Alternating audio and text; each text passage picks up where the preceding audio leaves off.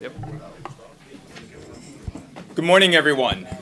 Good morning. My name is Richard Locke. I'm a professor here at Brown in the Political Science Department, and I also currently serve as the director of the Watson Institute. And it's my great pleasure and honor to be able to welcome you to the Watson Institute and to this very exciting conference on governing climate change. For those of you who are new to Brown or Watson, let me tell you a little bit about what we do. The Watson Institute is Brown's Center for International and Public Affairs. And our mission is to promote a just and peaceful world through research, teaching, and public engagement. And our research focuses on understanding and addressing some of the world's great challenges in the areas of development, security, and governance. And it seems to me that climate change is one of, if not the, major challenges of our times. And it's important, especially for our own research program, because it actually intersects very much with our three core areas of research. Clearly, issues of climate change have major impacts on economic development, growth, alternative paths of that. We're already seeing some of the consequences of climate change, especially on agriculture, but not just agriculture. It has major consequences for security. If one thinks about the challenges that we're witnessing these days in terms of access to clean water, or the nexus between water, food, energy, the kinds of worries and already initial concerns around migration patterns being provoked by climate change. It has major consequences for security and also for governance. For us, governance is how can we think of new ways that the public, but also the public sector working with non-governmental actors, NGOs, faith-based organizations, even the private sector, how can they actually deliver public goods, strengthen the rule of law, strengthen institutions so that our systems can work. And it's very clear, and this is why this conference is so interesting, it's very clear that traditional models of governance, especially in the area of climate change, if we just think of sort of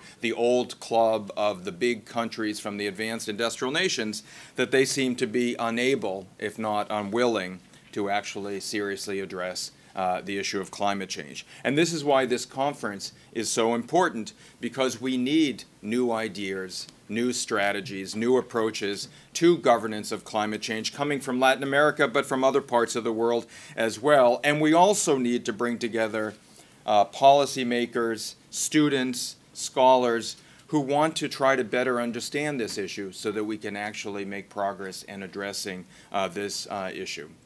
The Watson Institute is extremely excited to partner with the Center for Latin American Studies and Center for Latin American Caribbean Studies and our colleagues on campus who work on environmental change on this important conference. And this is one of the areas of research, of teaching, and of public engagement that we intend to focus on the years to come. And so we welcome you here, and we look forward to working with you in the future. I want to just congratulate the conference organizers, Rich and Timmons, for putting together just an amazing program to be able to bring to campus former current leaders like President Calderón and Lagos, and so many of the rest of you who have been key players in the climate change negotiation. I just want to offer my words of welcome and my words of thanks and look forward to this very interesting work over the course of the day. So thank you.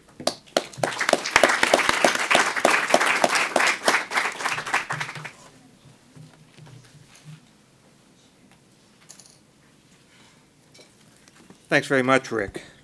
Welcome, everybody. My name is Richard Snyder. I'm the director of the Center for Latin American and Caribbean Studies here at Brown University.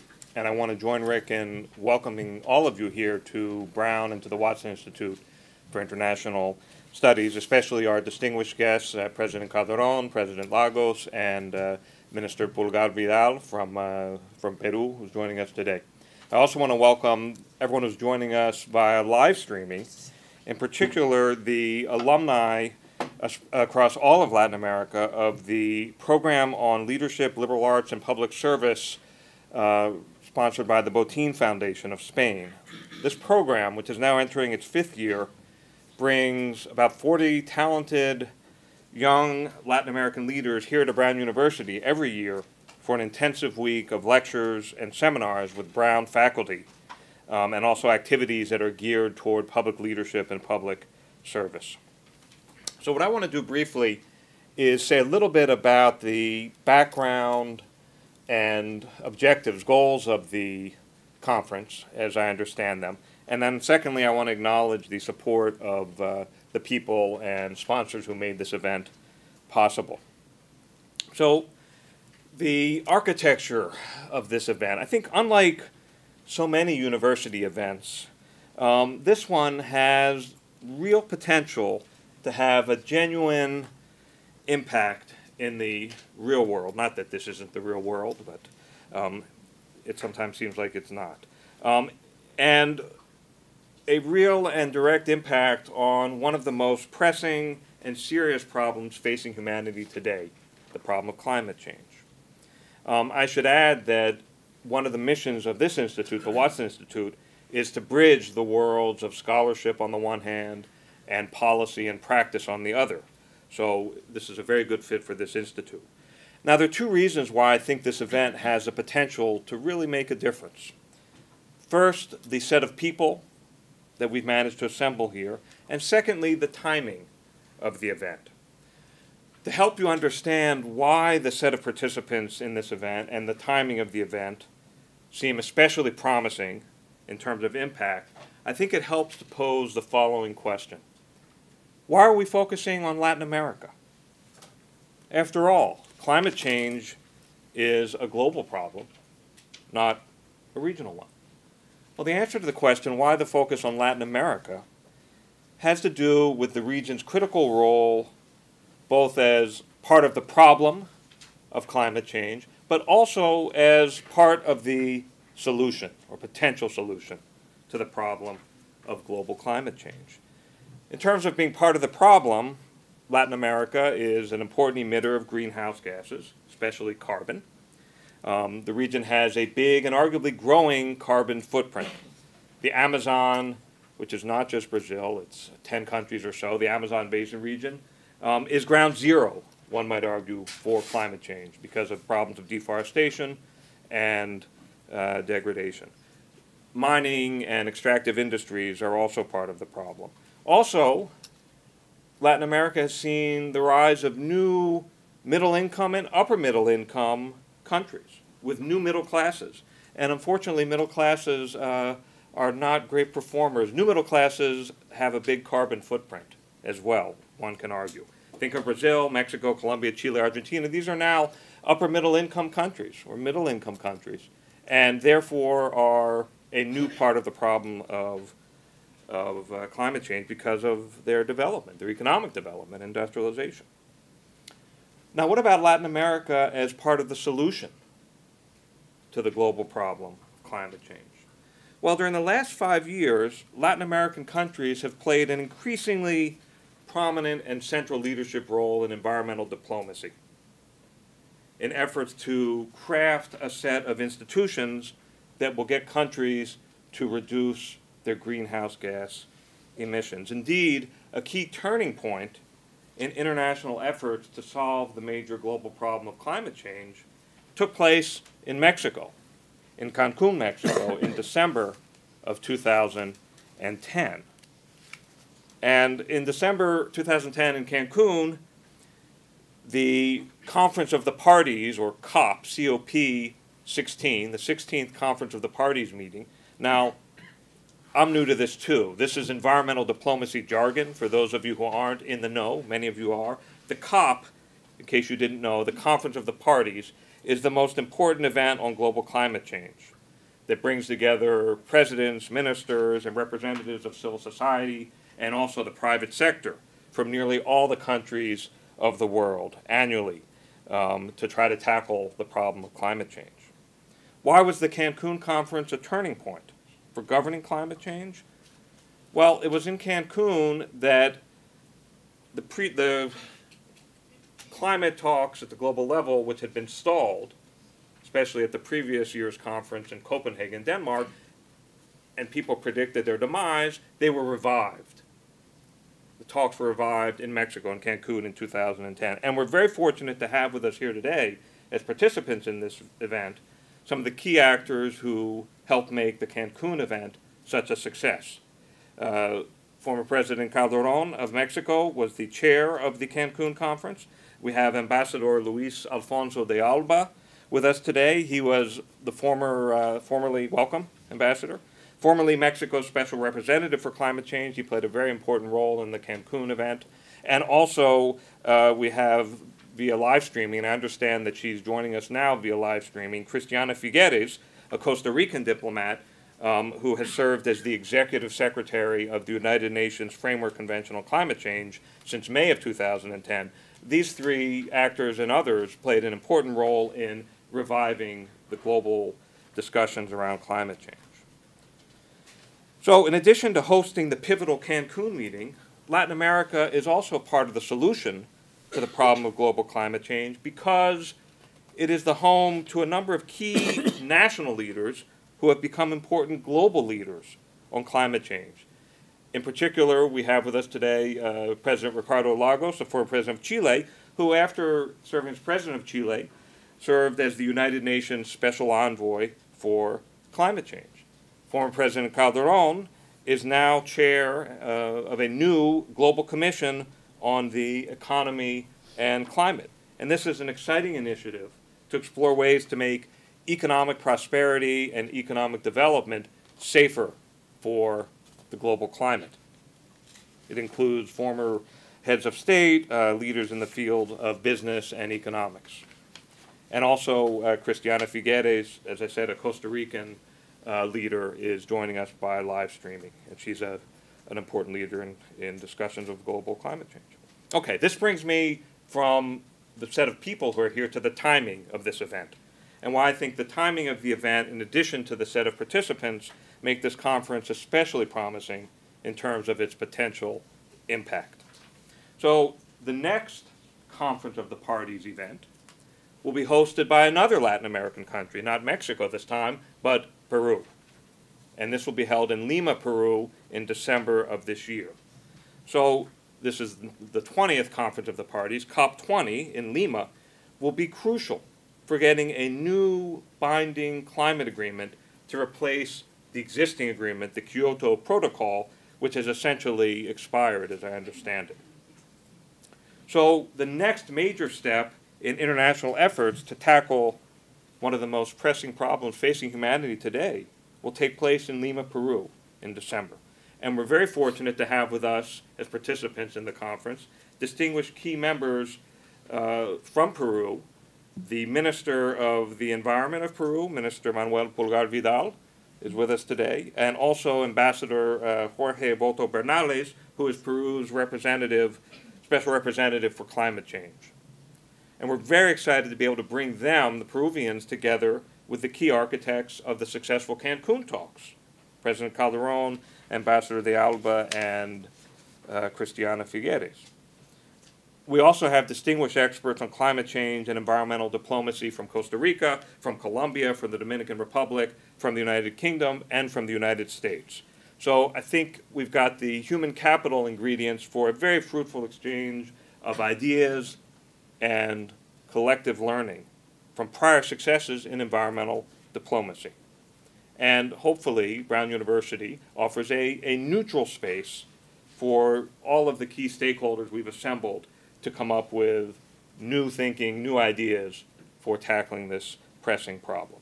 Okay, so in terms of the design of the event, one way to think about it is Providence, Rhode Island, specifically Brown University, is a critical link between Cancun and Lima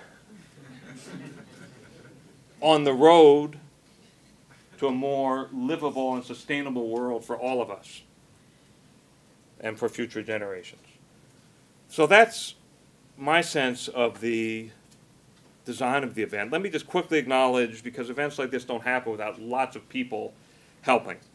and lots of sponsors. It's a multilateral event in the truest sense of the word. So in terms of funding, I want to acknowledge the support of Brown's Center for Environmental Studies, the Climate and Development Lab here at Brown University, our STAR Lectureship Fund, and also the Watson Institute for International Studies, as well as Spain's Botín Foundation. We're grateful for the support of all of these sponsors, and of course, the staff that makes this possible. Kate Goldman, the outreach coordinator of the Center for Latin American and Caribbean Studies. Thank you, Kate. Guy Edwards, I don't know where Guy is. Guy? I really, in many ways, consider this event to be Guy's brainchild, frankly. So he deserves an awful lot of the credit. I also want to mention Ramon Stern, who's providing some staff support, and John Mazza and Carrie Fisher as well for their help in putting this all together. So again, welcome. Let me turn things over to my colleague Timmons Roberts now.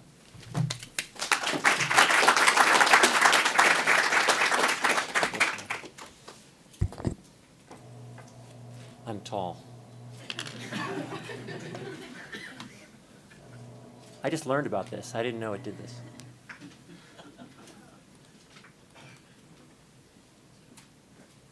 Let's see here. Where do you get the, I'm a Mac guy too. Slideshow. Where's the little button? Down here, right? Down in the corner? Oh, no, it's right away. That one, right? They make it as small as possible. So thank you, Rick and Rich. Welcome everyone, especially our distinguished guests. Former President Calderón and Lagos. Really appreciate your traveling. I want to thank everybody for traveling halfway around the Western Hemisphere and some across the ocean. And even from different parts of the United States, the travel was not good yesterday. Those trying to take airplanes were not happy. So we appreciate your perseverance in getting here. I want to welcome also Minister, and COP President, COP20 President Manuel Pulgar-Vidal from Peru, and our other esteemed guests. We really have a great lineup. And I don't want to repeat all of the thanks that Rich gave, but I want to make sure I thank Kate Goldman and, of course, Guy Edwards. You can see I have Guy here with me on this talk. Again, Guy is the mastermind behind the scenes making this all happen. I want to welcome also my students. Thank you all for coming. And I want to thank also the Climate and Development Lab, who are sort of an exciting group. We have sort of an academic think tank where we combine academic projects with real policy relevant research, and we put on these conferences. This is our third over the last 4 years. I also want to welcome people who are here in live streaming. We know you're out there. We hope you're out there. We've heard from a lot of people about who are coming. And I want to thank also everybody that Rich did, but also President Paxson, the university president, is very interested in this issue and made a contribution to help make this possible. In this introduction, I'd like to take a couple of minutes to explain some of our reasons behind this decision to co-organize this conference with CLACS. The Center Director, Rich, is an awesome person to work with. That's enough reason. But we decided that it was the topic that we wanted to follow up on and we thought was the most timely, and where we have sort of a comparative advantage. That is, Brown has strong Latin American studies, and it also is a place where we have a few of us who actually care about climate change in Latin America, a topic about which there is not that much written, especially not in English.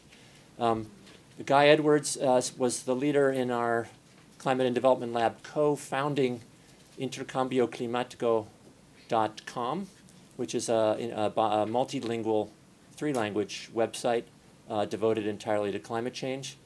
So we've worked on that for years. We also have our own climatedevlab.org website that we put out, and we have a lot of material about Latin America and climate change. We were, from the beginning, very much hoping that Peru would be the hosts of the COP20. And our goal really is to be helpful to the presidency of the team from Peru, and we hope that we can help them in some way by hosting this event and convening people.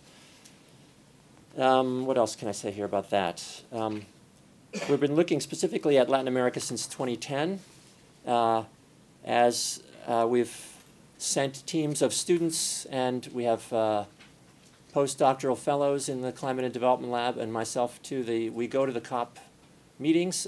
We've had, I think, 8, 10, and then this next year we'll have 10 again. We went to Warsaw, Cancun, and where else did we go? Durban, South Africa. This year we'll be going to Lima. We thank everybody who has talked to our lab members at those meetings, and we want to thank people in the future for meeting with us. We've been very lucky and gifted, really, with the time that people have spent. We appreciate it very much. And we hope that this conference is a little bit easier than the COPs in terms of the hour of the night that we're going to end. We're going to try to keep very much on our schedule today. We have especially Cristiana Figueres' talk at 11 a.m., so we need to be right on time with that. And we have a very ambitious program to keep on. So again, thank you all for coming. So our research questions, and these are part of a book that Guy and I are co-authoring with a lot of assistance from the Climate and Development Lab members, is to try to understand Latin America and how this region can be considered leaders on the issue of climate change. We've also focused on sort of the relationships of Latin America with the European Union, with the United States, and with China. So we're trying to understand each of those pieces in turn. And we call those the three hungry giants, playing off a Raymond Vernon book, which was called Two Hungry Giants from a couple decades ago. We're talking about these three hungry giants looking to Latin America, often for fossil fuels, for mineral products, for manufactured goods, and so on. That there is, in fact, this history in Latin America, of course, of extraction of natural resources.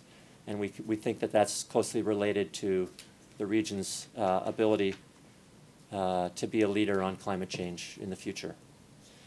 So our 4 research questions are, what does climate change mean for Latin American economies, societies, and foreign policy? What are the roots of Latin American positions on climate change? Where does this leadership come from? What does that mean for its enduring political will to take action? How does that bold action come about, and what are the forces that work against it? And can Latin American models, which we think are quite, many of them, very progressive, original, creative solutions to urban and development needs of nations, can they be models applied elsewhere in the world? We believe that so many of them can, but we know that models sometimes travel well and sometimes don't. Latin America is important to understand a bit of its vulnerability to climate change. A report by the IPCC, the Intergovernmental Panel on Climate Change, on the 31st of March, just Monday, 2 weeks ago, and then that was Working Group 2, and then Working Group 3, of course, released this report this last weekend, have illustrated how Latin America and the Caribbean are particularly vulnerable to some of these climate impacts. So I'll address them very briefly here. As the slide shows, these include the potential collapse of the Caribbean coral biome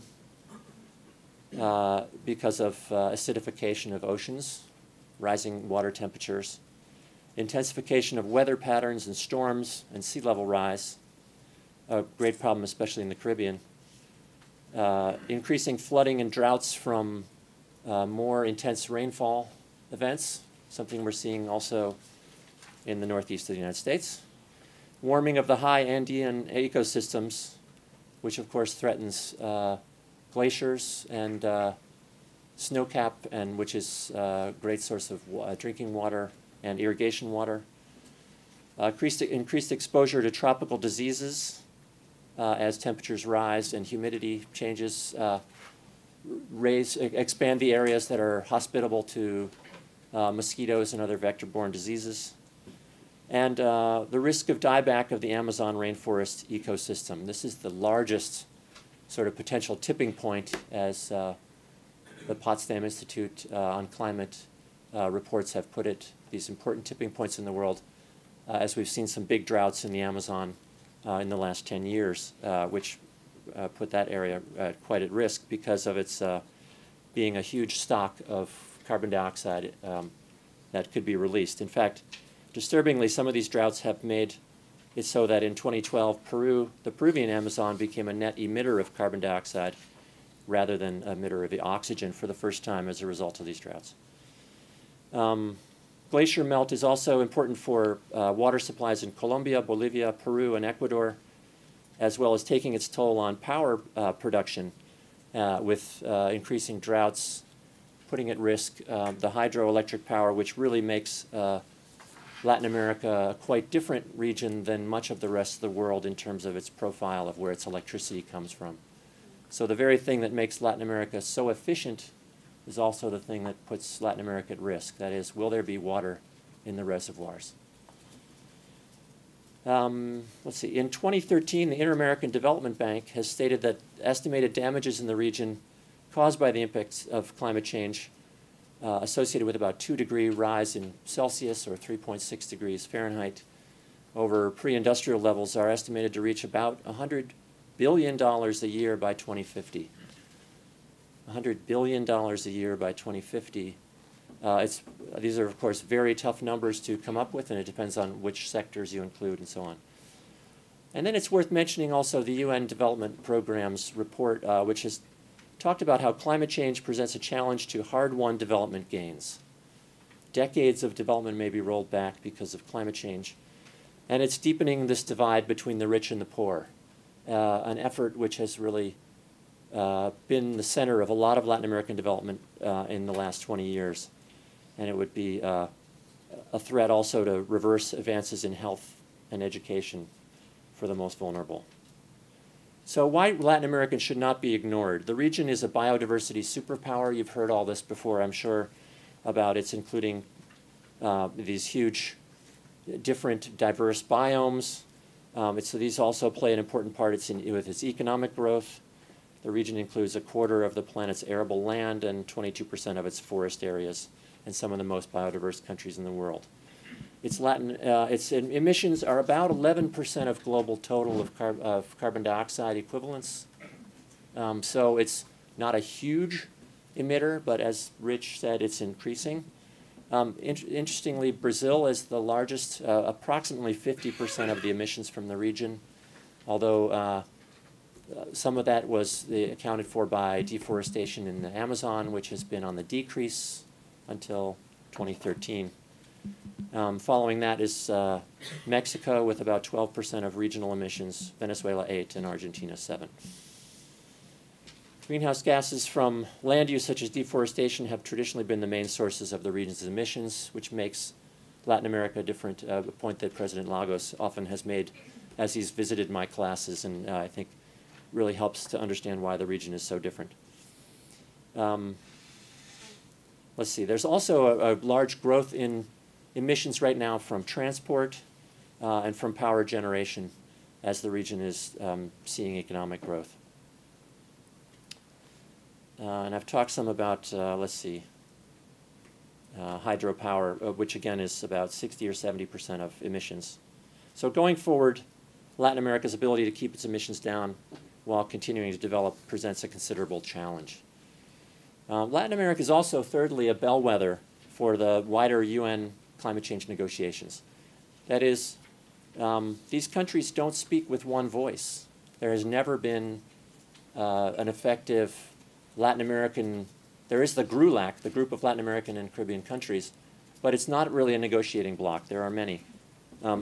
For example, there is Brazil is a member of BASIC, the group of 4 countries, Brazil, South Africa, India, and China, that is the BRICS without Russia. And so Brazil is often negotiating separately from the rest of the region. There's Mexico, which is a member of the Environmental Integrity Group, which is an earlier group, it's been around for a long time, with South Korea and Switzerland. We also have Venezuela, Bolivia, Ecuador, and a few other countries negotiating as part of a group called ALBA, or the Bolivarian Alliance for the Peoples of Our Americas. So that's a group that's been focused a lot on climate justice. And some of those countries have also negotiated with the like-minded group, another new group led by India and China, which is focused on making sure that the phrase common but differentiated responsibilities, which comes from the 1992 UN Framework Convention on Climate Change, continues to include an understanding that the wealthy countries need to act first on climate change. And then there's also Colombia, Peru, Costa Rica, and Chile making up what we think is a very exciting new negotiating group called ILAC, the Independent Association of Latin America and Caribbean Countries. ILAC, A-I-L-A-C. And we're going to hear a lot more about that group. That's really kind of the focus of our whole conference, is to understand ILAC and to understand what it's possible for it to do. So now I'm down to the fourth point here. Latin America as a game changer in the UN climate change negotiations. Even though they don't speak with one voice, the countries have played significant roles. Brazil has been an important part of designing the Kyoto Protocol in 1997. ALBA countries were important in making the Copenhagen Accord not sail through due to transparency and respect for UN procedures in Copenhagen. And they were concerned also about its scientific adequacy to address dangerous climate change. In 2010, of course, as Rich pointed out, Mexico played a pivotal role in many people say, in saving the multilateral process, looking for a global solution to climate change.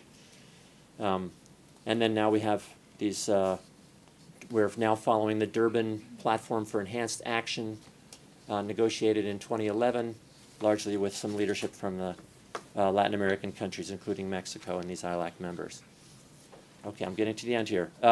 So is Latin America a potential model for action? There are national pledges and domestic policies which have to be mentioned. Many people don't know this about Latin America, but these countries have been leaders. Peru was the first developing country in the world to announce a voluntary emissions reduction pledge all the way back in 2008, offering to reduce to zero its net deforestation of primary forests by 2021, and to produce 33% of its total energy by renewable sources by 2020. That's one of the most ambitious renewable, as we call them, portfolio standard in the world. Still, so Peru is at the front. Brazil established national greenhouse gas reduction targets, roughly about 36% of its projected emissions by 2020, largely based on reducing deforestation. Mexico was the first developing country to create a comprehensive climate change law in 2012, a major piece of legislation led by some of the people in this room, President Calderón, and with targets to reduce greenhouse gas emissions by 30% by 2020 and 50% by 2050. Costa Rica pledged in 2008 to become carbon neutral by 2021. That's a bold pledge, and we hope it's one that can be carried out. Ecuador is also taking action on climate change at home by reducing emissions through the expansion of clean energy, improving forestry protection, and so on. And there are many other actions that are taking place at home and other pledges. And then secondly, there's key players. Many of them are in the room here, and we're very excited to have you here. And I don't want to repeat what Rich did for the sake of time, because we are now behind time. So quickly, there are some concerns about whether Latin American leadership may be under threat. For example, some countries have these climate change strategies, but then there has been some worrying examples which demonstrate that there are difficulties in implementing those policies, and there are facts that Latin American governments have competing priorities. As administrations change, as there are economic crises, as there are increasing, we worry about the increased reliance on fossil fuel exports and other sort of raw materials, dependency in foreign exchange, if that in fact somehow influences countries' profile and efforts on climate change. And so for some time, I'm going to skip a little bit. I don't know what happened with that. I think that's the Mac to... One. So our goals for the conference are to assess Latin American leadership on climate change and to what conditions it needs, and provide a platform to support that. So again, we'd like to help out the delegation. You've seen the program for the rest of the day. I'm going to skip over that. 2, provide a neutral space for frank discussion and constructive dialogue to help build trust, we hope. We trust that the UN negotiations is very low. However, there are countries from both Latin America and around the world who are attempting to build confidence and encourage greater ambition by all countries. In this spirit, we hope that at least to make a minor contribution to help improve trust and dialogue between participants. And thirdly, we'd like to encourage ambition and attention to equity, the core issues in the negotiations. As the UN, the Intergovernmental Panel on Climate Change reported just this Sunday, our time is running out to address this issue. They pointed out that we need to have major efforts undertaken in the next 15 years. But under the framework established in Durban, we really have really until the next December, so 18 months to negotiate a deal to get us to what's needed to be done. The science of climate change is increasingly clear. We either put the brakes on now to reduce emissions, or we suffer potentially catastrophic crashes in the coming years. That will be much more expensive to clean up. So I think many of us here today would agree that Latin America has at times played a decisive leadership role to confront climate change, and with Peru hosting, and with Latin American countries putting greater focus on the issue, this leadership is more needed than ever. So thank you all for coming, and I'm going to now hand the microphone back to my valued friend and colleague, Rich Snyder, who is an amazing director of a very vibrant Center for Latin American and Caribbean Studies. So thank you all for coming again.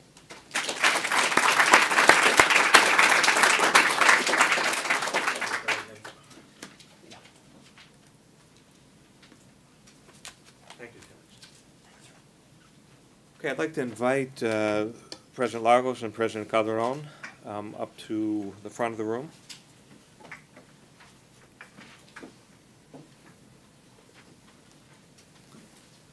So, actually, we should have you over here.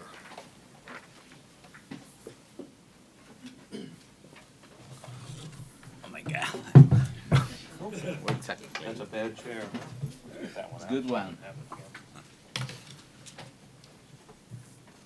That's good. Okay.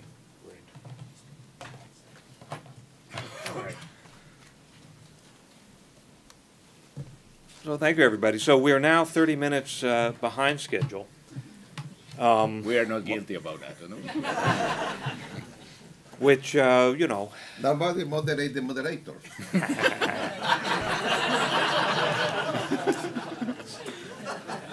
So what I think I'm going to do, usually I have an extended introduction of distinguished guests. I've got about 5 minutes for President Lagos and 5 minutes for President Calderón. But since we are 30 minutes behind schedule, I'm going to have to shorten things. And I'll do so by mentioning my favorite tombstone in the world. At Yale University, there's a cemetery, the Grove Street Cemetery. And I happened to be wandering around and came across a wonderful marker. And it was a fellow named Lars Onsager, a deceased professor of chemistry. At Yale, died in 1980-81, and it said Lars Onsager, 1899, 1981, and then underneath his name, and actually next to his name there was an asterisk, like a footnote kind of thing. What's that? You go down to the bottom of the stone, and back up. So Lars Onsager said Nobel laureate, asterisk, etc. Nobel laureate, etc. So in the interest of saving time, I will say Ricardo Lagos, former president of Chile, etc., and Felipe Calderón, former president of Mexico, etc. Okay? Okay. How does that work? Good. And we'll start with President Lagos. And I'll ask each of you 20 to 25 minutes, please, if we can. Thank you. Thank you.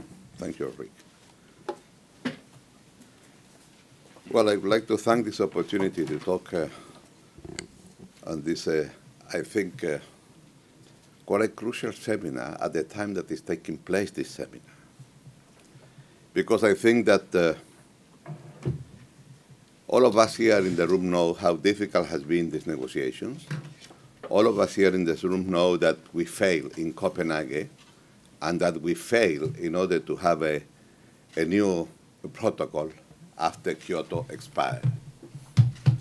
And at the same time, as was just remembered, science has told us that things are a little bit more urgent than what they used to be when we start thinking that was possible to have a post-Kyoto agreement in 2009. And needless to say that all of us know also that if we don't take action today, as Lord Sten has remembered us, action taken tomorrow is going to be much more expensive than the action that we are going to take today. So it's very clear what science has said, that we human beings are responsible for global warming. Well, it's difficult to speak about global warming if we are in the middle of spring in New England and yesterday we have snow. But other than that, let's say global change and weather change. But after saying this, the fact that we human beings are responsible is out of the question. And therefore, the question is how long we can keep the principles and the agreements. Why? Because the principle of all of us are responsible, but we have different responsibilities, is correct. There is no question on that. The problem is, I think, that the Kyoto Protocol in '98 make a crucial distinction between Annex 1 and non-Annex 1, and Annex 1 is the developed world at that time, and non-Annex was the developing world at that time. And the distinction is crucial in the sense that developed has to fulfill the promises, and developing, since they are developing, well, let's see what they can do. And let's urge them to do something, but it's not compulsory. And all of us know how difficult the negotiations are because of the question of the historical responsibility. Yes, it's true. Today's emission will remain in the atmosphere for the next 110, 120 years. And therefore, in today's atmosphere, what happened during the last 110 or 120 years, what countries are responsible for what you have there? And then the question is, well, if United States is responsible for about 29% of total emissions in the atmosphere, some countries like Germany about 8%, I understand, or something like that, et cetera, et cetera. And China, by the way, now is very rapidly close to 5% of what you have in the atmosphere. So when you are in the negotiation room and somebody will tell you, look, sir, you are not going to tell me what to do because you are responsible for the 29%. When I am responsible for the 29%, then we can discuss. Otherwise, I'm entitled to emit also my own 29%. Period. That's impossible. But this is the real world, and this is the kind of negotiation that we already have on the table. So, the reason why I think that it's so important trying to break this kind of argument from side to side. And the first principle, I think, is true, that this distinction in '98 of Annex 1 and non-Annex 1 is going to be a crucial part of the discussions. How long can we keep that distinction? Until what extent is fair to keep that distinction? Because it seems to me that, as Dick said very recently, 16 years ago, nobody thought that Latin America was going to be where we are now. Either because we feel rather with a little bit more confidence in ourselves, because it's the first time that there is a crisis and we are not responsible for that crisis, you see? So that gives us a sense that here we are, you know.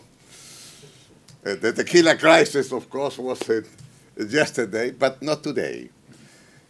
And the fact that this is the case, and we are a little bit proud because we are middle-income countries and keep growing, well, but at the same time, Africa, most African countries are converging, if we accept the denomination of OECD, and by convergent countries are those countries that are able to have a growth rate that is twice the growth rate of OECD countries.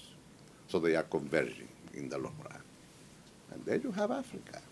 And Africa, it's a crucial player in this area. In short, what I'm trying to say is till what extent is possible to keep the distinction and Annex 1 and non-Annex 1, until what extent some new categories will have to be introduced, or at least if you want to keep those categories, let us accept that if all of us are responsible, all of us has to be accountable for some of our pledges. President Calderón was in Copenhagen in that incredible meeting of 20 or 20,000 head of state in that room. And could you think Mr. Putin and Mr. Obama, Mr. Sarkozy and Madame Merkel, Mr. Calderón and Mr. Lula trying to write a draft of a negotiation at the same time? And Mr. Obama arriving at 10 o'clock that morning, saw what was going on in the discussion. I say, I'm sorry, but given this document, no matter how much political capital I have, I cannot accept this, because I cannot sell this in the United States, period. And at that time, President Obama has a lot of political capital. And this was the discussion. And at the end, what happened? If we are talking about political leadership, at the end, what happened was a very quick understanding between President Obama and the so-called basic countries, because Russia was not in that room. And that was it. But I think, I had never talked this with President Calderón, but I think that the fact that President Calderón was in that room, and he knew that the next COP meeting was going to be in Mexico, probably that's the reason why I discovered later that I have never seen a president so much involved in a COP conference like President Calderón. And the decision that they took in advance that never again is going to be accepted in a conference like that the country stand up and say, I veto. And President Calderón and his foreign minister, Madame Patricia Espinosa, decided that when somebody wanted to say, I veto, the answer was, as far as we know, the United Nations Charter considers veto only at the Security Council. And we have a substantial majority here, and the proposal is approved. And that we are talking about political leadership. That's political leadership, because they knew in advance what they are going to do if that happened. And in that case, now, if you have a substantial majority, you can go ahead and you finally can get an agreement. After that, then I think that now again is Peru the one that is going to host the conference. And all of us know that Peru is the last instance before Paris. And for Paris, we need to have another protocol. And the big issue is till what extent? Because we cannot repeat what happened in Copenhagen when we have a draft with only 200 brackets. Only 200, you know. Yeah. And the president were confident that the Sherpas and the advisors and so on that used to work during the first 2 weeks, they are going to end up most of the bracket. And the fact was that after working during 2 weeks, instead of 200, you have 400 brackets at the time that the presidents arrive. That's the real world. 400 brackets. So now we all know that what happened in Peru is going to be essential to see what's going on in Paris. And when I think that things are different, I think that things are different, and I guess HILAC is extremely important. The fact that you have Costa Rica, Guatemala, Panama, Peru, Colombia, and Chile as an informal group. And what we are trying to say there is, look, if it is possible to accept, because one of the consequences of Copenhagen was that every country, in a voluntary basis, is going to tell and is going to register what are the plans that they plan to do for the next year vis-a-vis mitigation and reduction of emissions. And that's it. And then it was say, if it is possible, if this is what you present in a voluntary basis, that all of us, countries in this room, can make compulsory that you have to fulfill what you say you are planning to do.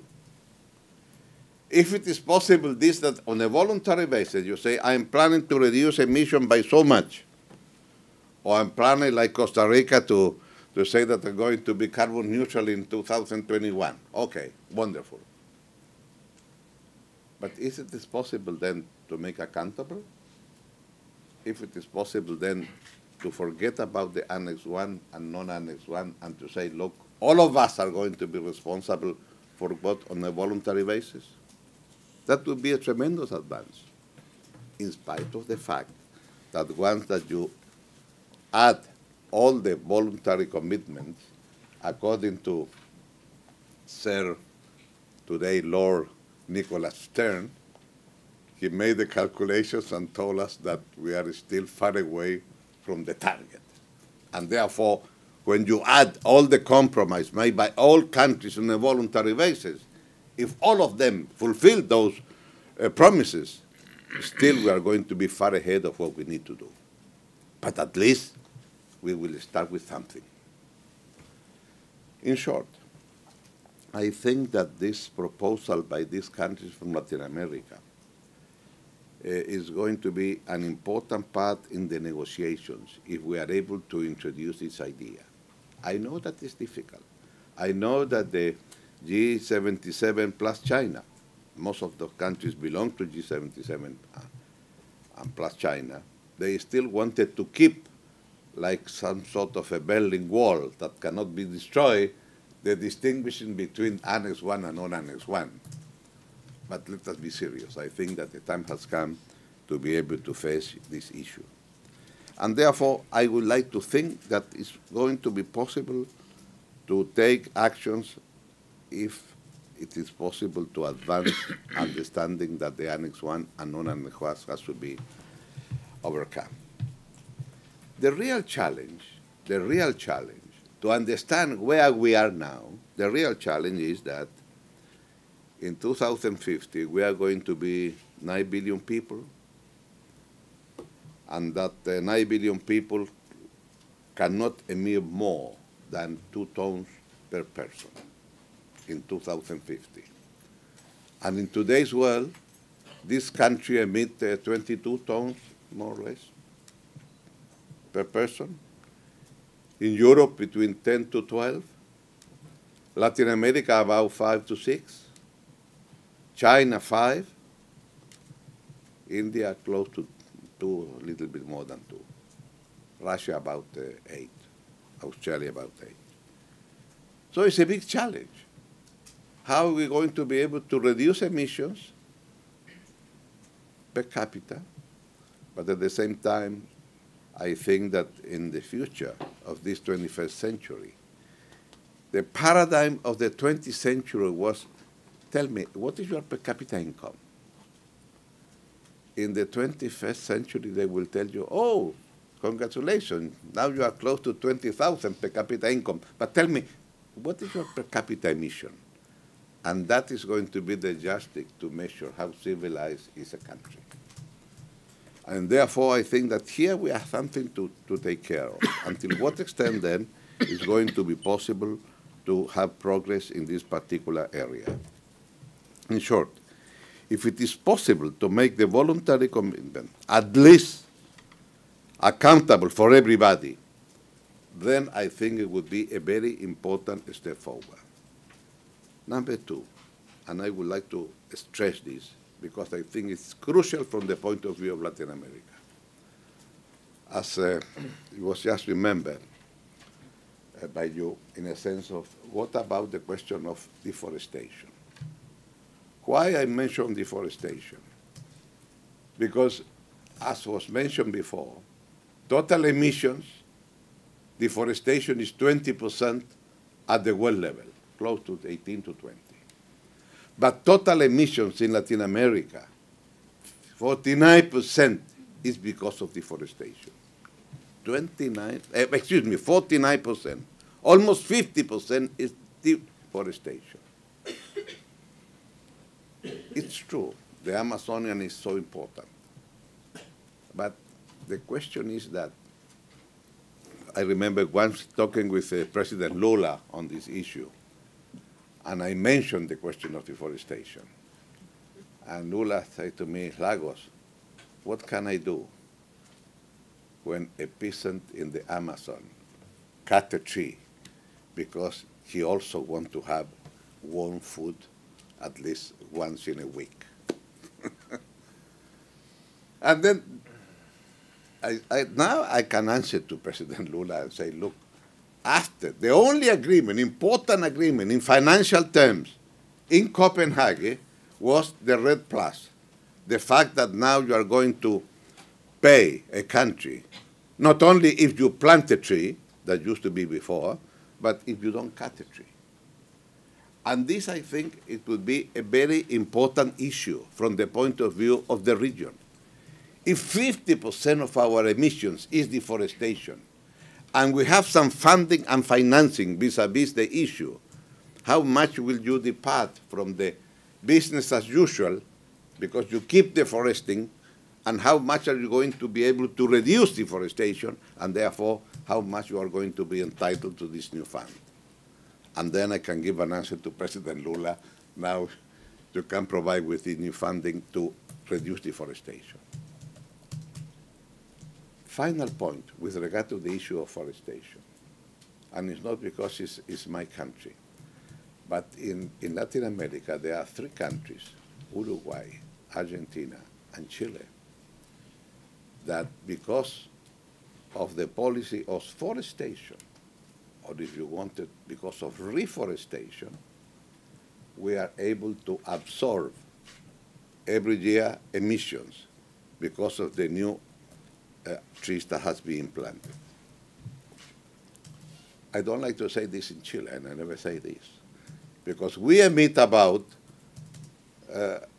total numbers, 70 million tons per year. You divide by the number of people, it's about 5 or something.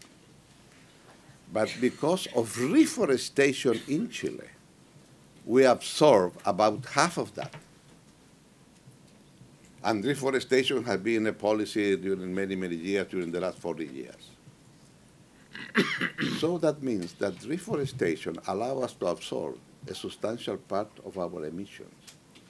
Therefore, when you introduce the question of forestation, deforestation, and reforestation, then you have something very peculiar from the point of view of Latin America. And therefore, it may be possible from the point of view of Latin America to present a different kind of thinking. And I think, and it's a pity that in this meeting is not Brazil, because I think that since most of the emissions are taking place in the Amazon, it would be so important a leadership from the point of view of Brazil. Because can you imagine if Latin America made the offer, look, we offer to reduce deforestation during the next 10 years. We are going to reduce deforestation by, let's say, 50% during the next 10 years. Well, that represents, roughly, that we are going to be able to reduce total emissions by 25%. It's not bad for the next 10 years. I mean, and this depends, there is money, there is financing, And I think that Brazil is in a position to lead, given the role that Brazil plays in terms of deforestation. By the way, in the case of Brazil, as a country, all the emissions of the Brazilian economy are smaller than the emission because deforestation in the Amazon. Can you think about that? The country that is the sixth economy or the seventh economy in the world, all the emissions of that economy during 1 year is less than the emission from deforestation. So that's why it's so important, this issue. And this is what I do believe, that it's possible to have a viable political alternative from the point of view of Latin America vis-a-vis what ILAC has been doing, and vis-a-vis if we introduce the question of deforestation. And I think that the leadership of Peru is going to be extremely important in what's going to happen next December.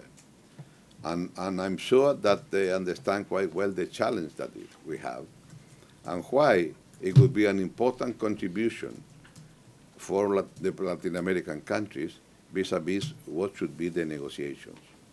I know that it's going to be difficult, but at the same time, I think that it's extremely important to understand that things have changed, not only from the point of view of a capita income or middle-income countries, but also how much has been the advances in technology.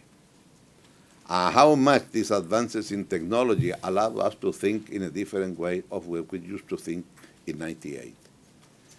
In today's world, in most of our countries, given the prices of energy, solar energy or aeolic energy is becoming more and more competitive with the fossil fuels, and therefore it's a different question. The way that has been going down the cost of solar panels is amazing. China now is the #1 producer and exporter and the #1 advances in technology. And therefore, here there's something also to put into the negotiation table. And therefore, the question of intellectual property rights, transfer of technology, financing, et cetera, are going to be an essential part of the negotiation. So I would say those developed countries will have to be responsible also in terms of financing and transfer of technology. There is no question on that. The only thing that I'm trying to say is that it's going to be essential from developing countries to put on the table, on the negotiation table, some kind of agreement to be accountable for the promises that we have made. And if you have that linkage, I think that it's possible to have a breakthrough. As far as the historical responsibility, the only thing that I would like to say that because of technology, nobody is entitled to say, I will follow the same path that you followed 100 years ago. Because technology is quite different today from 100 years ago. And therefore, I don't think that it's fair to say, I'm entitled to emit so much because you did that 100 years ago. So it has to be some kind of equilibrium in these kind of negotiations. And probably an advantage of the former president is that we can speak much clearer than we can do it when you are president, and you are responsible for what you say. But here, there are many people in this room that are still in the negotiation table, and I think that it may be fine sometimes trying to speak from what I do really believe in this issue. What is very clear that up to now, the political leadership is failing. We have been unable to produce a new protocol. I hope that political will prevail and we will have a draft of the protocol at the end of Lima conference and to be ready to finish that in Paris in 2015. Thank you.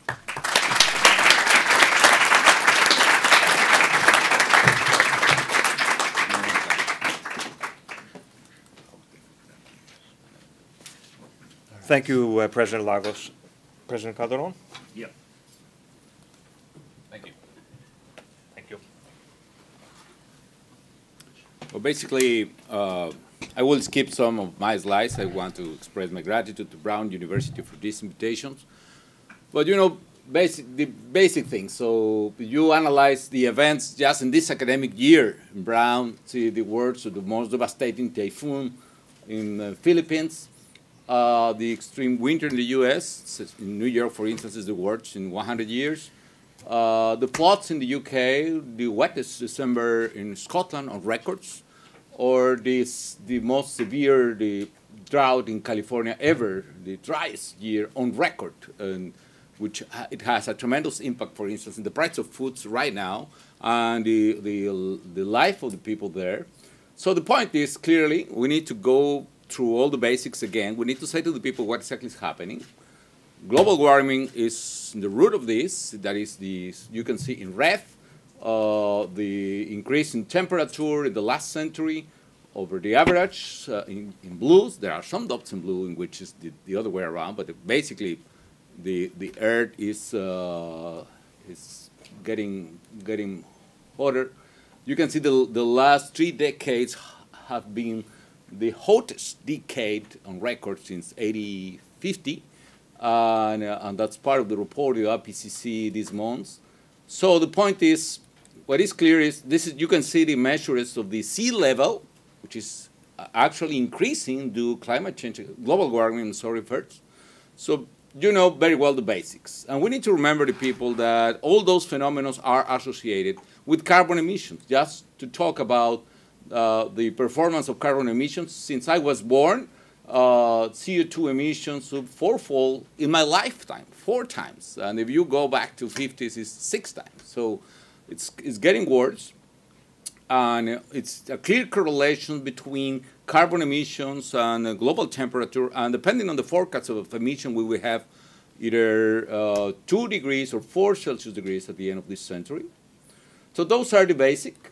And the basic idea is it's the current policy scenario, and we need to move towards new policies and even the ideal policies regarding to curb the emissions in order to get only a maximum of 2 degrees that we agreed in Cancun. So everybody knows about that, but what can we do? And that is the reason about our effort we are doing in the Global Commission on the Economy and Climate. The people, honestly, between us, global leaders and businessmen and presidents and prime ministers and congressmen, they don't care about climate change, honestly. A lot of people would say, Mexico, very bad expression. I want not to repeat because my mother told me never say that kind of words. But the point is they don't care. Why, if the scientific evidence is so clear, we are not taking the right measures? And the point is we need to change the strategy to persuade the people and the leaders in the business community and the political leaders to take the right decisions. What could be that strategy? And I will quote that very famous saying in the President Clinton campaign. When his team was deciding the political strategy, somebody said, "It's the economy, stupid." No, no, my friends, it's the economy, stupid. And we need to change the arguments, and what we need to do is to provide key elements that are able to demonstrate that it is possible to get economic growth and fighting climate change. The main obstacle that we are facing is, for most of the leaders, especially after this terrible crisis we had, to take responsibility, as President Lagos was saying, implies a lot of economical cost. So I'm not going to reduce the economic growth, do this idea that this President Lagos is saying, because I'm president, I want to win the next elections, I don't want to propose to my people to reduce economic growth and so on. Yes, there is a dilemma, but we need to what? That is a false dilemma. And the goal we have in the Global Commissions of the Economy and Climate is to produce, by this September, a report in which we want to demonstrate that that is a false dilemma. Therefore, there is a way in which we can get economic growth, poverty alleviation, and of course, responsible behavior towards the environment. So it is possible to tackle climate change, and it is possible to tackle poverty and create jobs. So how can we do that? So what we are exploring is a group in which President Lagos, one of the most admired for me presidents and leaders in the world currently, and other former leaders like Jens Stoltenberg, former Prime Minister of Norway, or people coming from business sector like Paul Polman, CEO of Unilever, or Mr. Holliday, CEO of Bank of America, people, CEO of Bloomberg, and others. And of course, the co-chair of the commission is Nick Stern, people leading the economic team. The idea is to go through the economic arguments to provide the community with the right economic arguments. Also, our point is like this. Scientists have rested their case already. Is that clear? We cannot go beyond the point that the IPCC demonstrated. It's a question of faith. It's not a question of science. And the question of faith is, do you believe in climate change or not? So we cannot go there. For the Republicans and the Democrats, it's like a question of faith. Now, come on, it's not a question of faith, but we cannot go beyond. So are you concerned about the economy? About you concerned about the jobs? Let's do with jobs. And that is the goal of the commission. And what are basically the ideas? Very quickly, due to time. We need to go through several, can I borrow my paper? I forgot that, I'm sorry, I do this all the time. But, we say the accordion in Spanish, but anyway. We can do trying to change the part of the economy in several ways. One, we need to go first with the, I would say, the low harm fronts. We need to invest in no-regret measures. What is that? It's amazing. The key issue is at least half of the effort we need to make. It is possible to do even without paying any economical costs. How is that? So there is a very famous, I know it's controversial, but quite famous, sorry, how can I do that? Well, this is a very famous graph. So you can see in this axis, it's a correlation with carbon emissions. So, I'm sorry, it's a question of cost. What is the cost to take this measure, for instance? Let me take nuclear. This is estimated that nuclear in some time implies like a positive economic cost. But and of course it's correlated with, in the horizontal is the number of the capability of those measures to reduce carbon emissions. But let's say, let me talk only about costs, about economic costs. What is curious is all these activities in the left side, they have negative net present value cost. And what that means, my dear friends, negative net present value, cost, negative cost, imply real business, imply money, profits, jobs, and economic growth. And if we do all those activities through the right public policies as a clear incentive to the society and business, to do this, we can make a real change on that. Let me give you one example. Appliances, which is why it's so positive in economic terms. Because all of us, when we were married, so the people who are married, so the refrigerators were very intensive in energy consumption, like 3 or 4 times that current refrigerators. If you change your refrigerator for a new one, you will have less consumption, less electricity bill, and less carbon emissions. So it's a win-win situation. What we did in Mexico, for instance, at that plan, we organized a plan in order to provide a small subsidy for poorest families with affordable credit in order to substitute the refrigerators. Actually, the name of the program was really boring. When the minister came to tell me, President, the name could be something like Saving Energy Program in Appliances, Domestic Appliances, blah, blah, blah, blah. That's really boring. Let me think. So we, the Mexicans, say to the wives, call us, the husband, mi viejo, or my old man, my old one. So the name of the program was Cambia tu viejo por uno nuevo. So change your old one for a new one. It was fantastic, yes. let me say, some ladies were a little bit disappointed when they arrived to the store to see what exactly the program was about. But at the end, we sold 1.5 million refrigerators, saving a lot of energy for the families and a lot of money for the families and for the government. So that's, if you analyze a lot of these questions, other is not appearing here because the British who prepared these, people from Mackenzie, don't know very well the example of Chile. Chile has a fantastic example of success in forestry, as the president was saying. It's a real business. You can plant trees, and you can get a lot of money, and at the same time you can sequestrate, you can capture carbon emissions.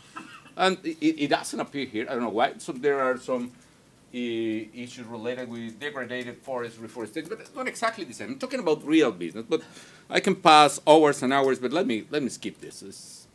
Other example, the Nest.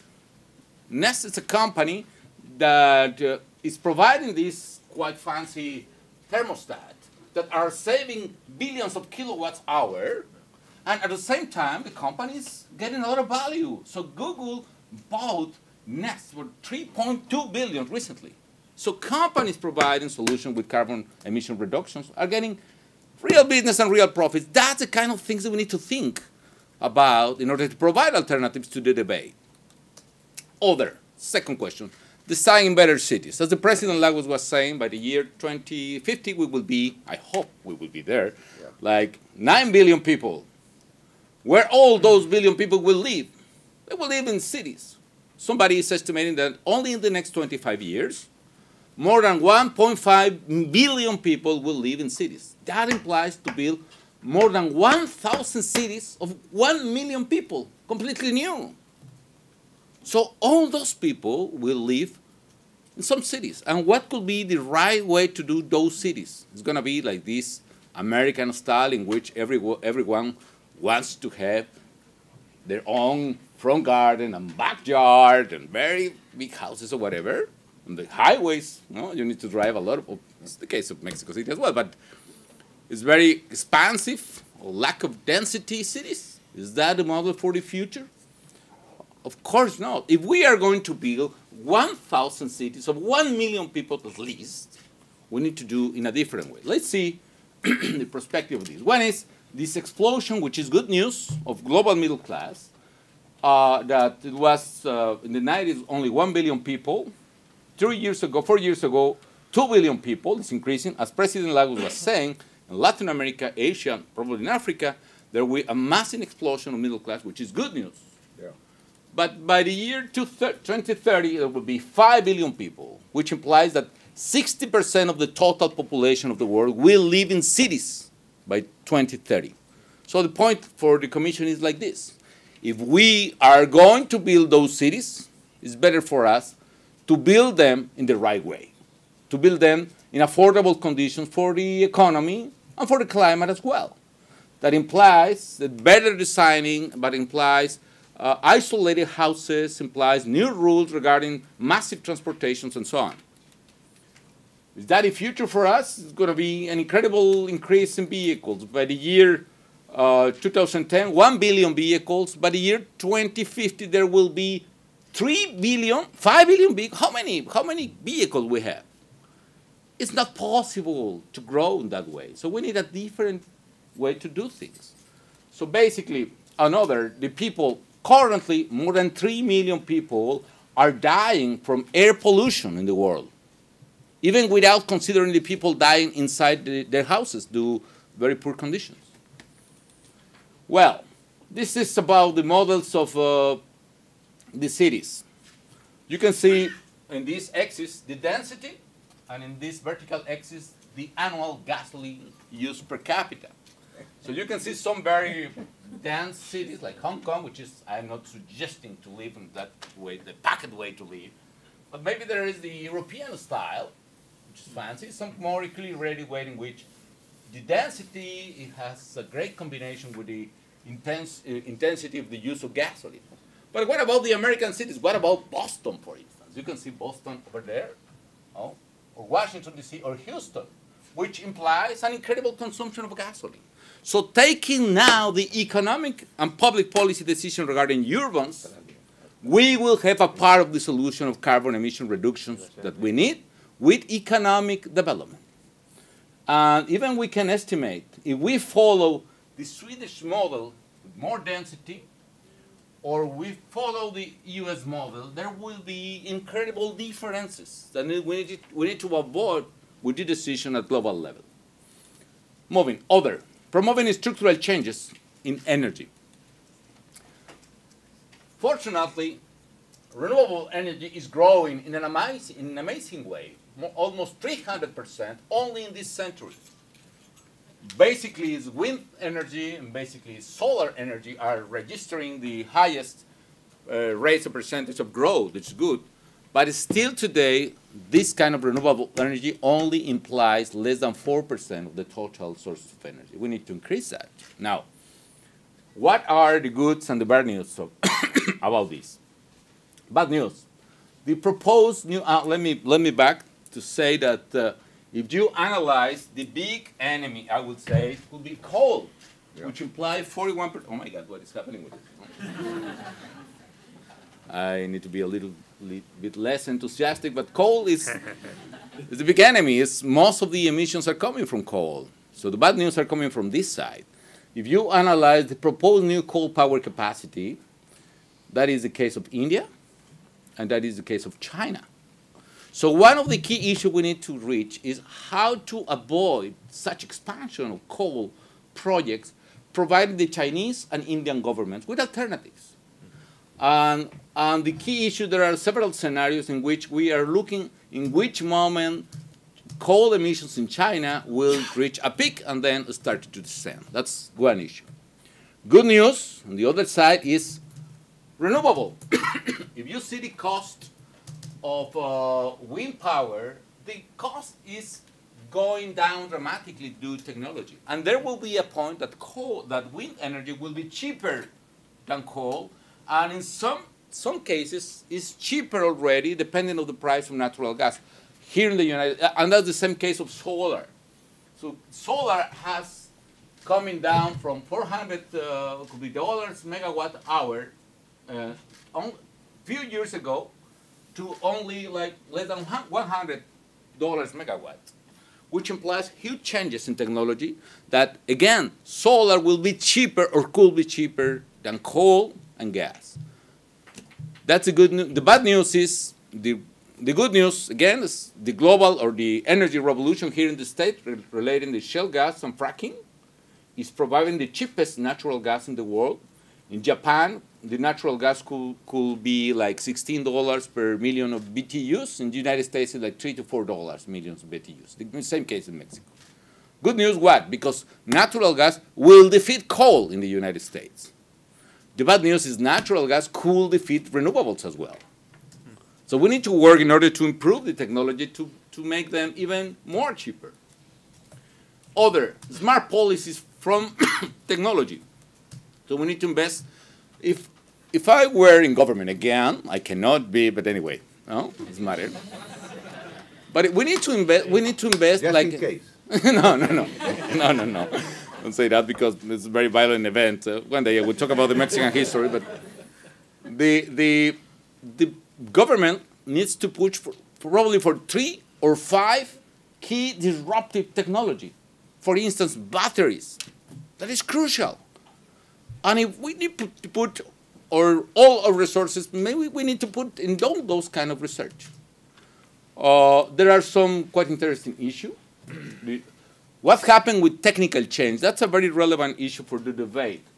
For some people, with the case of Porter, policy promotes innovation that reduces the cost of regulation. That is true.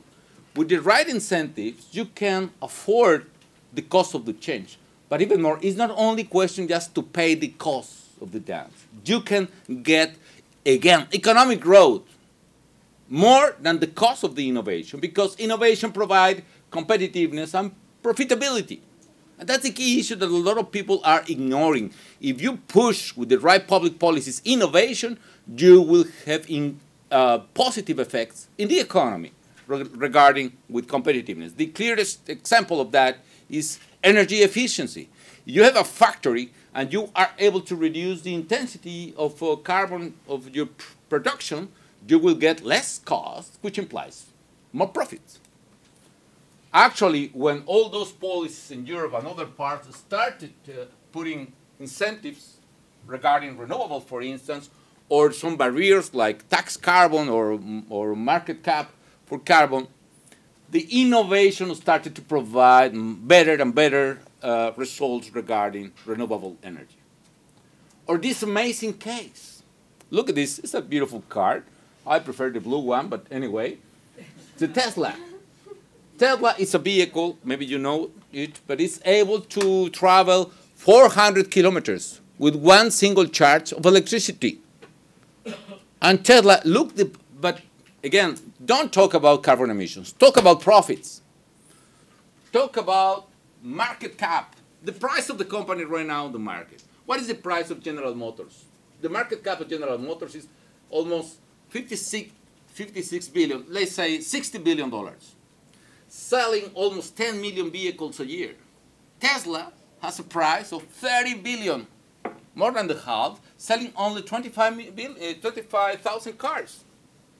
So again, there are activities good for the environment that are incredible businesses. So we need to promote the new economy exactly in this way. Forestry, as President was saying, is crucial. And I'm dealing with our fellows, members of the Commission, the British, which are very enthusiastic about climate change. But we are not providing the real importance to forestry. Again, Chile is an incredible success. As Finland, as Norway, and we need to make forestry profitable. There are several ways to do that. One is forestry itself, which is the specialization of Chile.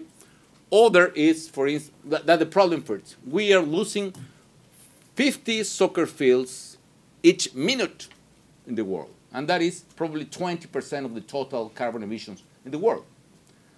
So this morning we have lost how many? Probably 500 soccer fields this morning in this event.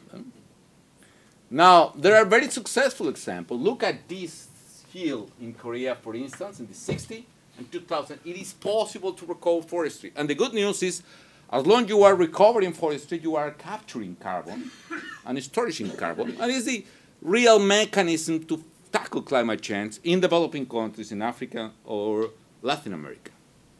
Look at the case of Costa Rica, for instance. You can see the evolution of the cover of the forestry in Costa Rica in the 40s. Like all our countries, devastating process, a very irresponsible one. But we're in Mexico, even in the 80s, there was a commission with an incredible budget coming from the federal government, and the aim of the commission was deforesting. That was the name of the commission. The aim was to provide all the land for agricultural purposes, erasing the rainforest and the woods in Mexico. That's incredible. But anyway, Costa Rica lived exactly the same process. However, Costa Rica started to apply payment on environmental services just to protecting the forest. And what happened in the 90s to up to date? So Costa Rica started to recover the coverage, and now 52% of the surface of the territory is covered by forests again. And that is implying, which is quite interesting thing, which is 25,000 jobs a year. Green jobs, because Costa Rica is among the leaders in ecotourism. That's one economic activity different from forestry itself. Other, promoting double green revolution. We need to feed those 9 billion people by 2050. So we need to produce more food in the same or less surface, which implied a double green revolution. The green revolution, as you know, was named the revolution that provided more productivity to the farms in the 60s and 70s. It started in Mexico, by the way. And double green because this time needs to be friendly with the environment. Some examples. Well, I will skip this very complicated slide. Palm oil. If you see all the products in a grocery store, from soap to oil or whatever, 50% of all those products are related with palm oil, which is incredible. Now, one way to do that is this model designed for one of the members of the commission, which is Paul Polman, who is Paul Polman. He say, well, in the past, especially for instance Indonesia or the same case of Brazil, people are deforesting in order to plant palm oil, which is the worst case scenario probably. But now we have degraded land, and we can plant palm oil instead, and we can recover that forest. Not forestry exactly in the original way, but we can get in green areas capturing carbon emissions. What are these companies, Unilever, Procter & Gamble, and Nestlé, are doing?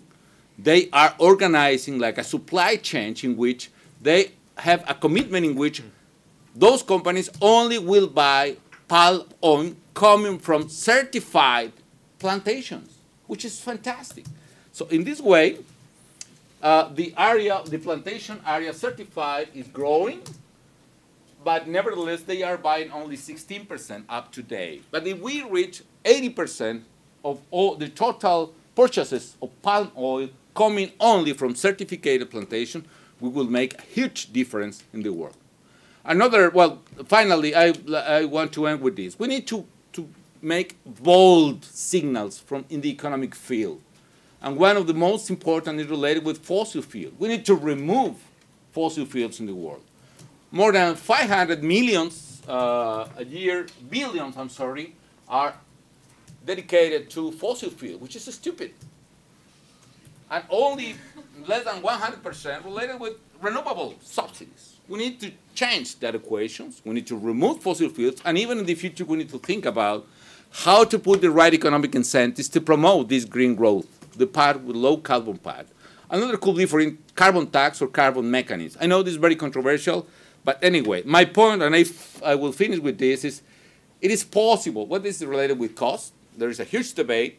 Don't get involved in this, but for every dollar we can spend today, if we don't do that, we will need to spend almost $5 in the future, paying the cost. But let's finish with my conversation here.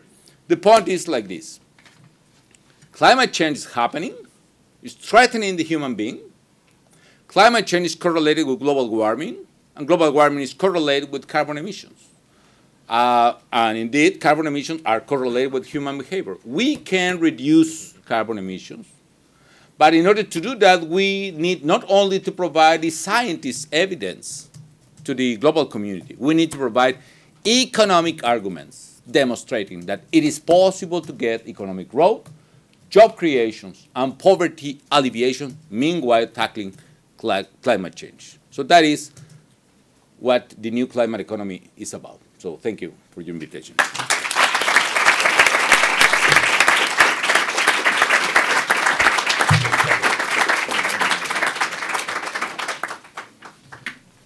Thank you very much to both of you.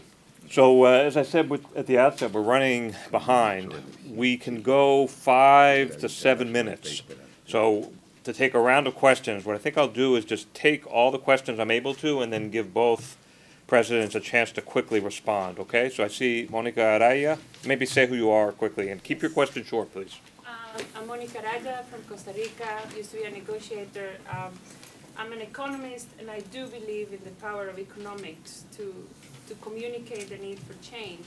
However, I do look around in Latin America, and I do not see any politicians standing up to vested interests. So my question is, who is going to take this kind of analysis and turn it into a political argument? Because you can put numbers, you can bring the economists, but if a company has disproportionate power in Congress, a lot of politicians choose silence, even though they know that the country would be better off with change. So the question is, how do we connect the economics of climate change, which, as you laid out, are very powerful, with the politics of climate change?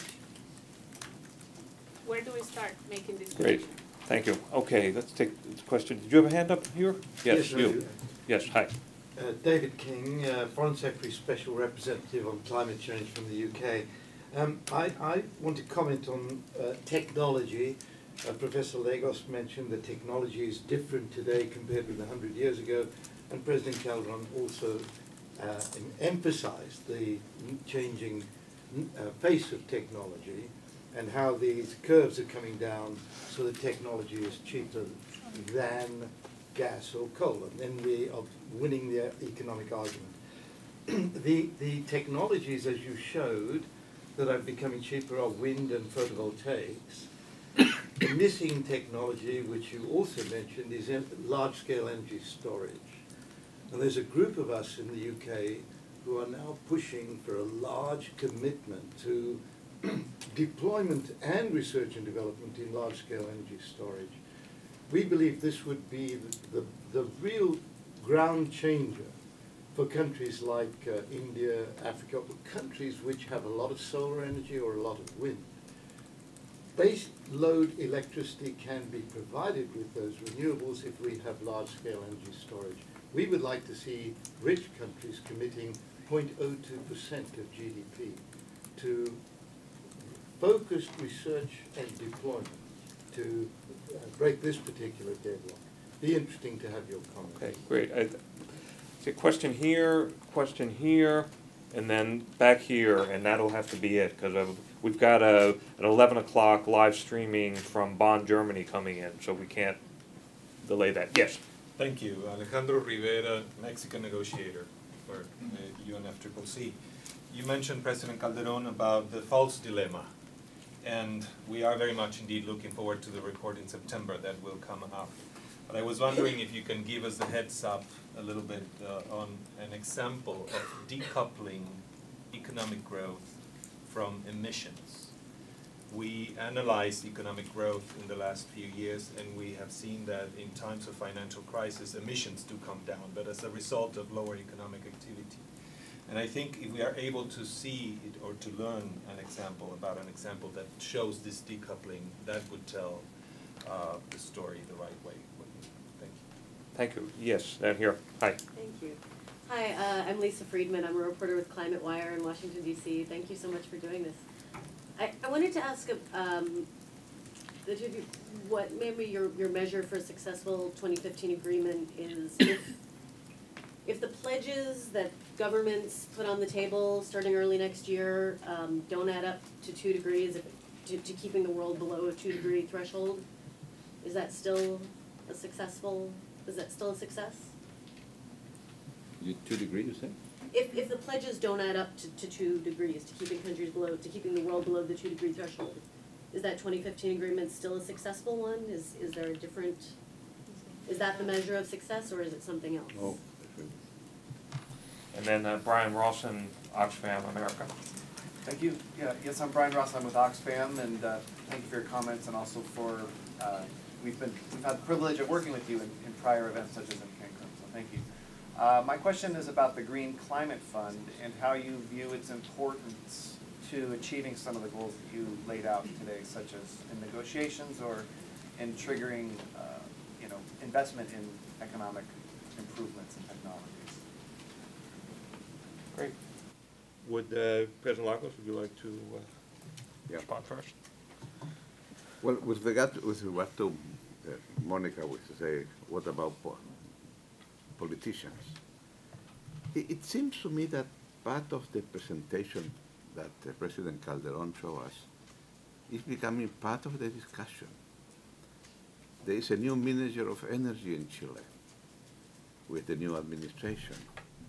He came from the private sector, and he discovered that if you transform all the public bulbs that we have in the streets in Chile to LED, we will save the equivalent to a plant of 400 megas. If you want to build today a plant of 400 megas, will cost you at least 600 billion. How much will cost to transform the bulbs to LEDs? It's going to be above 600 million. That's the kind of, and he is very much impressed with this. Now, the other thing is, let me tell you another political example that I'm against. Finally, they accepted that you, as the owner of a house, can use your house to have a solar panel, a photovoltaic, and in the same link that you receive electricity, you send back electricity. Beautiful. what was approved by the Chilean Congress? Net billing instead of net metering. What they means, net billing? That they will pay you, that has a modest house and a hot platform, the same amount of money that you pay to that is producing 1,000 megas per year in a huge dam. Can you imagine that idea of a net billing? You will get 50 cents, and in the night you will pay for the same amount of electricity, $1. Okay. Instead of that, you go from net billing to net metering is quite different. What is the advantage of this? That in that case, the battery, the storage of the electricity that you are producing is the grid, the power grid. And that means that if you are producing renewable sources of energy from wind or from solar, then you don't put water, take water from the dam, you don't put coal at the geothermal, or you don't use gas or oil. In other words, is the grid the one that is going to be the storage? Therefore, I think the most expensive part in renewable sources is how you're going to storage. If you have a model by which when the one that you are producing that thing goes straight to the being used, it's for free. So that's the kind of thing that I do believe now politicians are beginning to think about. And that's why I think that it's so important the examples that are being provided in the 6 different areas that in Calderón's report will be coming. And this to some extent explains the question of storage and batteries that you mentioned. You have that in Europe, in a sense that to some extent, you know, that if you are producing wind, then it goes straight, and the grip is essential. Now, but still I do believe that in the long run, especially thinking in electric cars and things like that, storage will be very, very important, and the batteries, and I think that lithium and some other elements may be really a technological breakthrough. The only example of decoupling that I know is the case of Sweden, that I understand that Sweden during the last 30 years has been able to have a growth of about 30% of GDP, and the emissions decreased 7%. Once I give this example, and somebody told me in the audience, yes, but to do that you had to be Swedish. So I do not know if that may be a good answer. Well, the questions about the 2 degrees threshold. Well, it's difficult to say yes, we have to keep that. I would say yes, we have to keep that. But that is implicit in a sense that apparently nobody will tell you for sure that if you increase to 3 degrees, it's going to be terrible or nothing will happen. I mean, what are the chances? You are 100% sure that with 2 degrees, nothing will happen. With 3 degrees, you have no idea. It may be. But then, as Nick Stern was saying, would you be willing to make the chances for the planet being able to survive to a 50% chance? That's the point, you know. I mean, I think that science is not so exact. It's just an approximation. And they say 2% because they feel secure with 2%. If some of them feel unsecure, then where would you go? And well, that would be my comments on the, yeah. Sorry.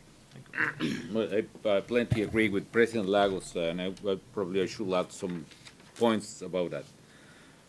One is, I will let the first one to the last. This could be more passionate about that. I agree about, I'm sorry about what I said about the bridge. This was a joke only, you know. I really appreciate the leadership of the United Kingdom in this. And actually, the new climate economy, the Global Commission was proposed by countries including the UK, Sweden, Norway, and also South Korea, Malaysia, Colombia, and Ethiopia. But the UK has playing an incredible role on that, and I want to express my gratitude on that. I agree with the energy storage problem. Very close here in MIT, they are developing quite interesting project. Probably you know that regarding some kind of this magical, it's like a, how do you say it, like a research question or something like that. I don't understand about engineering, but it's something related with bio elements coming from biology mixed with engineering. And bioengineering areas, they are addressing the issue, and there is a doctor, and she is developing a quite interesting battery regarding this key issue. I agree with that. But even there are other ways in which, regardless the advance of technology, and I agree with your proposal about advocating specific funds for that. Other measures regarding one is what the President Lagos said. We apply that in Mexico. We call the reversible measures, or medidor reversible. And we jump this structural problem regarding with batteries. But the really high costs are not the solar panels, which price is decreasing dramatically, but the batteries. And once we got that the CFE, the public utility, accepted the reversible measures, we are gaining that battle. And I agree, it's going to be a fantastic way in which we can promote that kind of development. The other is some very funny or innovative measures. For instance, in Spain, the companies are generating energy with wind. And when the wind is flowing, they are pumping up the water to the dam again. And so the energy actually is reserved in the dam. And we can multiply such kind of examples besides the advances in batteries itself. The coupling emissions, I agree with President again. It is possible you analyze the data, not only of Sweden, but there are a lot of European countries that are getting economic growth and are reducing carbon emissions, if we understand that as a coupling. Because, of course, if you analyze the historical correlation, there is a correlation between emissions and economic growth, but that is not the point. The point where how can you get economic growth, reducing your carbon emissions? Another example, the United States. The United States, of course, is not because the government or the Congress wanted to do that, but it's happening due to the revolution in shale gas. As long as the American economy is going into carbon, into natural gas instead of carbon or oil, there are a clear reduction or decoupling, if we can say that, in terms of carbon emissions. So that is the goal, and it is the point. And the measures we are exploring are exactly that. Again, all not regrets measures that are profitable and good for the environment. We need to build 3 trillion public works in infrastructure. It's better to do it the right way. And it implies decisions like, are we going to build more avenues, second floors for vehicles, or are we going to build massive infrastructure for massive transportations? We need to choose right now the second. Cities, energy, land use, agriculture, forestry. It's another way. It's clearly for developing countries. Latin America is key, as President said. You can get economic growth and jobs, and even reducing carbon emissions, sequestrating or storaging carbon. The other is, as I will add to the suggestion about batteries, the other technological innovation really needed is carbon capture and storage. It's very expensive, but I cannot imagine this transition from carbon towards rational way without carbon storage, honestly. So we need to push a lot of that. Now, points regarding the goals. Yes, could be if we agree at 2%, which we got 2% in Cancun. It was one of the best outcomes of the meeting. The other was RED Plus and others.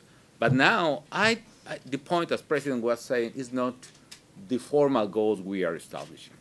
That's a key issue, yes. But the key issue is the public policies that we need to put in place. For me, for instance, it would be a real success if we got a formal commitment to eliminate subsidies in fossil fuels. And if we establish some commitment regarding carbon tax, it would be better. But just eradicating fossil fuels would be great. What is the problem to do that? It's not an economic problem for the government, because even eradicating fossil fuels, you can get more public revenues, which is any government is looking for that. The problem is related with the political cost of removing fossil fuels. When I reestablished the gradual increase in price of gasoline in Mexico, there was not very cooperative attitude from the opposition, claiming that the president is raising the price of gasoline and so on. So I paid the political cost. Now the new government is doing the same or even more, but fortunately today we have a more responsible and more cooperative opposition. This is a needed measure. But we can design, and that's a task for centers like this, so for students and teachers of public policy, what could be the way in which you can remove subsidies by compensating the people. And for instance, the theoretical framework is you could pay conditional cash transfer focused on the families that really need it, because with these subsidies to gasoline, for instance, we are subsidizing this fancy lady with a very big SUV, going everywhere, but she doesn't need it because she's very rich, actually. And the people who need the subsidies are really poor people. Actually, they have not car at all. So we need to provide a subsidy to the poorest families in a very direct manner, with a list of beneficiaries, instead of the flat subsidy to the gasoline or the oil or whatever. That's one point. The other, we need to explore some kind of optional alternatives. You want to get your subsidy in the traditional way, there is a coupon, for instance. But if not, you can get the money by cash or whatever. But we need to put more difficulties for the people in order to reduce the traditional way. But that's my point about that. Finally, arguments on politics. My first point is we need to jump from the environmental arguments, in which, honestly, most of the people, most of the leaders, unfortunately don't care. I care about that. So we need to jump into the economic arguments. I'm a politician all my life, almost since I was a child. But no one politician is fighting against votes. So we need to translate our arguments in votes. We need to translate our arguments in jobs. We need to translate our arguments in economic growth. It's difficult, yes, but it's a key issue. And finally, we need to remember that in politics, people matters. We need to call upon the support of public opinion for that. And we need to win this battle, facing the vested interests, with the best interests of the people. And that is the task for politician leadership. That is leadership about. You need to move people and resources in favor of the good causes, in favor of the good reasons. We have a very powerful motive. Still today, we have very poor arguments, public opinion. We need to improve that. But after that, with the right arguments, and that is the question about IPCC reports, the summit called for, by Ban Ki-moon in September, the COP. By the way, not the COP in Paris. That's another mistake we are making. So this idea that we are going to reach a fancy agreement in such fancy city like Paris, oh my God, flavor. No, come on, we have Peru before. Let's go to Lima. Let's go do that, exactly there, no? So we need to do that, but we need to fight. We are politicians, so it's going to be a pleasure to fight again, no? Isn't it? We have no option. We can do that. That's my idea. Okay, thank you very much. Please join me in thanking the former president.